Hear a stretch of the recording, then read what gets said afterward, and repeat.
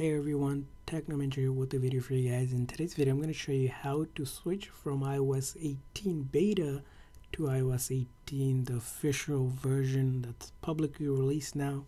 So all you're going to do is go into your setting on your iPhone, and then you're going to go to General Software Update, and it's going to load up if you have beta turned on, the beta update, and you don't see the official one. So what you're going to do is click on beta updates, turn that off.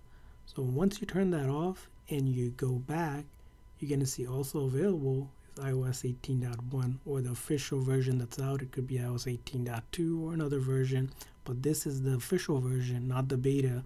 So once you update your phone, it'll remove the beta and put on the actual supported version that's not the beta on your iPhone. So that's how you switch from beta to the official version. I hope this video was helpful. If so, please consider the like and subscribe button for more tips and tricks for your iPhone and other iOS devices. We'll see you guys next time.